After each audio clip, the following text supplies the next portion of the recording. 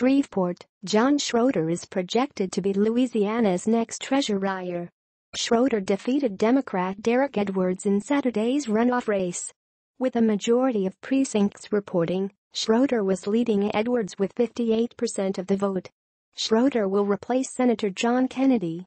Louisiana Governor John Edwards congratulated Schroder on his victory. "Donna and I would like to congratulate John and Ellie on this victory. Louisiana has faced tremendous challenges over the years, but the state's record employment growth, budget surpluses, and historic economic development projects indicate that we are on the cusp of some of our most prosperous days.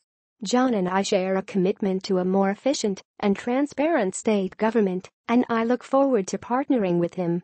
We offer our prayers and support to John as he transitions into this new role," said Edwards.